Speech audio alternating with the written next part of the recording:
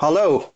In the past weeks I made this little LED matrix clock. Before I show you how it's made, I first want to thank JLCPCB for sponsoring this video. This video is sponsored by JLCPCB. Upload your Gerber file to produce 10 PCBs for only $2 plus shipping. Using JLCPCB you can make many high-quality PCBs for very low prices. As you may already know, I like making messy wire contraptions. Using the modified TM1637 LED display and my ATtiny85 development board shown in the previous video, I first made this prototype. As you can see here, there are lots of wires and the buttons are not easy to press. The ATtiny85 has only 4K of flash memory and 256 bytes of RAM. This is just enough to display the current time on a scrolling ticker tape and use the buttons to set the time. Since I want to add more functionality and make a few more of these clocks to give to family, I needed some modules that make it easier to assemble the clock. Using EasyEDA, I designed these modules. I made them public so you can reuse the designs and order them yourself. For links, see the description below. This development board is for the ATtiny85 microcontroller. As you can see, it is a narrow minimal component board with room for the ATtiny processor and header pins on one side. The other side has a reset button and an ISP programming connector. This module replaces the modified TM1637 display module. On the front it has 5 rows of 6 LEDs. On the back you can see the TM1637 LED driver chip. The connector on this end is to connect it to the microcontroller. The connector on the other side can be used to connect 3 push buttons. For the push buttons I made this relatively simple board. I will show you how I designed this board using EasyEDA. I first started with a new schematic. I add 3 buttons and a 4-pin header. Using the wire tool, I made the connections.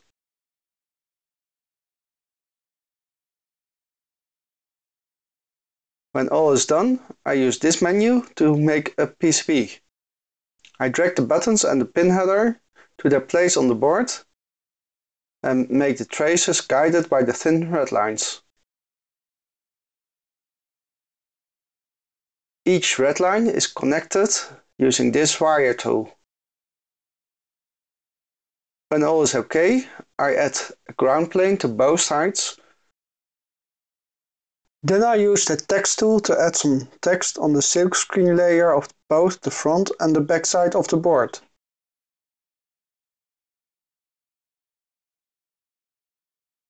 And then I can use that 3D view to inspect the board.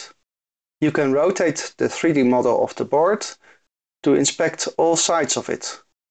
Once all is well, I use this menu item to generate the Gerber file. To have the PCB produced by JLCPCB, you only need to upload the Gerber file and set the required options. For my boards, I used the option Penalized by JLCPCB and entered the number of PCBs per sheet. For the display board, I also ordered a stencil for SMD Reflow soldering. If you want to minimize costs, you can also penalize the board yourself. After paying the items in your shopping cart, the board is reviewed. When the audit fails, you can correct it, and if needed, use email support for help. In this case, I didn't take into account the minimum size needed for penalizing. When the design goes into production, you can monitor the progress. Usually, the board is ready for shipment within 2 days. If you choose a more expensive shipment option, the delivery is faster. In my case, the package was delivered in only a few days. So this is the package I received. I eagerly opened the box and found the stencil and 3 shrink-wrapped PCB stacks inside. Let's open the first one.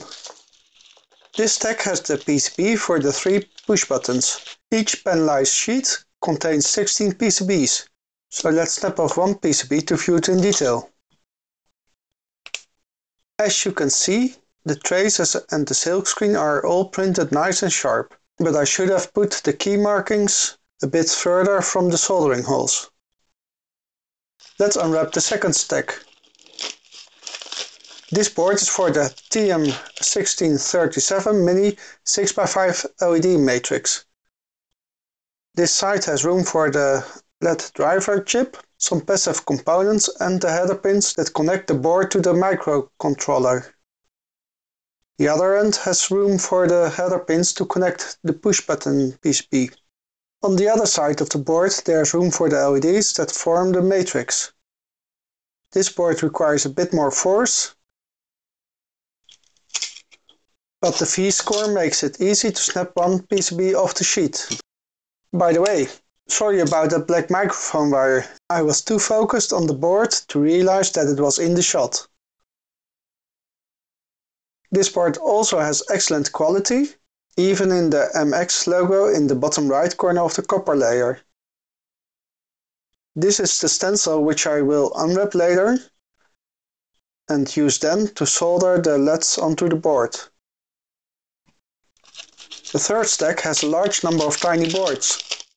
Both front side and back side look alright. I carefully break off one row and snap off one board. As you can see, the board is quite small and there isn't much room for text in the silk screen. The top side has numbered pins, but the font size is a bit too small for each number to be printed okay. Also, you can see that some text overlaps the clearing space around the pads. This PCB sheet has the largest number of PCBs. 10 boards by 4 boards is 40 boards per sheet. Having 10 sheets in the stack makes 400 boards in total. Even with the extra cost of panelizing, the production cost per PCB is less than 10 cents. The first board I want to solder is the TinyDev development board. As this is the first test of the PCB, I first used an ATtiny85 chip, which is cheaper than the ATtiny85. I first solder pin 1 of the chip and check the alignment. Then I solder the other pins. The solder I use has a resin core, so I don't need to add flux.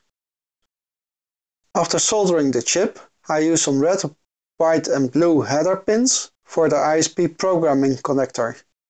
The blue pins go on the ground side and the red pins on the VCC side. I try to solder them at a straight angle and then check the soldering. After soldering the bottom side of the board, I first solder the breadboard friendly header pins. For the reset button, I will use this gold colored button. After soldering the reset button, the final component is a decoupling capacitor between ground and VCC. This is how the completed TinyDev board looks. To test the board, I've programmed a simple blinky sketch and connected an LED and resistor between pin 0 and ground. Then I used the USB ASP programmer to power the board. As you can see, the LED blinks and the reset button also works. Finally, I use a marker to mark the ground pins and to write the chip type on the side of the pin header. Now I know that the TinyDev PCB works, I do it all again with an ATtiny85 chip. Feel free to skip to the next board while I try to be more concise. So I snap off a PCB, then take an ATtiny85 chip and solder the first pin. The ATtiny85 is a bit wider than the ATtiny13A. When the chip is aligned properly, I solder the other pins. Then I break off the red, white and blue pins for the ISP programming header and solder them to the board. Next, it's time to solder the breadboard friendly header pins. For the ATtiny85 board, I use this button, which is a bit more durable than the gold button. The last component to add is the 10 microfarad decoupling capacitor. Finally, I use a marker to mark the ground pins and to write the chip type on the side of the header pins.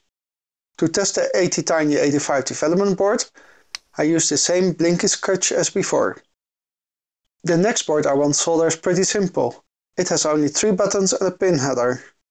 I snap a board off and insert the through-hole buttons. Their bent legs prevent them from falling out and make them easy to solder. After soldering the header pins, this is the result. The next board is more interesting, since this is my first attempt to do SMD reflow soldering. Here you see how I use tape and a piece of cardboard to make this rig for applying the solder paste. Using clear tape, I covered the stencil holes for the adjacent boards. Then I put a bit of paste on the stencil, and while keeping the stencil flat, I used a plastic card to fill all the stencil holes with paste. As you can see here, there's a blob of paste on all the pads, so I think that's just fine. After cleaning the stencil with paper, it's time to place the LEDs. I mainly use the marking on the back to place them in the proper orientation. When all the LEDs were placed, I used my hot air station at low speed at 300 degrees Celsius to get the paste to melt without damaging the LEDs. This is how the board looks after applying the heat. I think the result looks pretty nice for a first attempt. Using my multimeter, I tested each LED and they still work. Next step is to solder the components on the backside. First I put some solder blobs on the pads for the chip and the passives. When the TM1637 chip is properly aligned, I solder the other pins. After soldering the chip, I solder the 2 pull-up resistors and the capacitor. Then it's time to solder the pin headers. I used male headers for the connection to the microcontroller and female headers for the connection of the buttons. When testing the matrix board using the ATtiny85 board, I found that I made a major error in the circuit design of the LED matrix. Here you can see that the top row is not lighting at all. I made some last minute changes that caused a whole row of LEDs to be disconnected. To fix this error, I soldered a thin botch wire from a transformer spool between a pin of the chip on one side and to one pad of an LED on the other side. For future soldering of the botch wire, I drilled a hole in the board. This fix works fine for me, but I updated the circuit design and the PCB in EasyEDA, so you don't have to drill any holes. Since the ATtiny85 has limited memory, I pre-wired a breadboard with the new ATtiny85 development board and moved the modules to the other board. There now is room for an entire character set and I can display longer text. To make powering from a USB power bar easier, I soldered a micro USB connector onto a piece of proto board. Then I cut off some female pin headers and soldered them to the board. Finally I connected the ground and VCC pins. Instead of the programmer, I now can use this small ISP-USB adapter to power the board. To change the orientation of the buttons, I use some pliers to bend the header pins 90 degrees. Next I made a short 4-pin cable. Using this shorter cable I connected the modules together in the desired orientation. Then I used some hot glue to fixate the modules. Finally I used SketchUp and my 3D printer to create a small box. I'm not sure if this printed box will be the final housing. I do like the idea of a modular clock on a small breadboard that can be changed whenever I think of something new. If you have cool ideas for these modules, please let me know in the comments. I hope you liked this video. If you do, subscribe to be notified of future videos. Bye bye!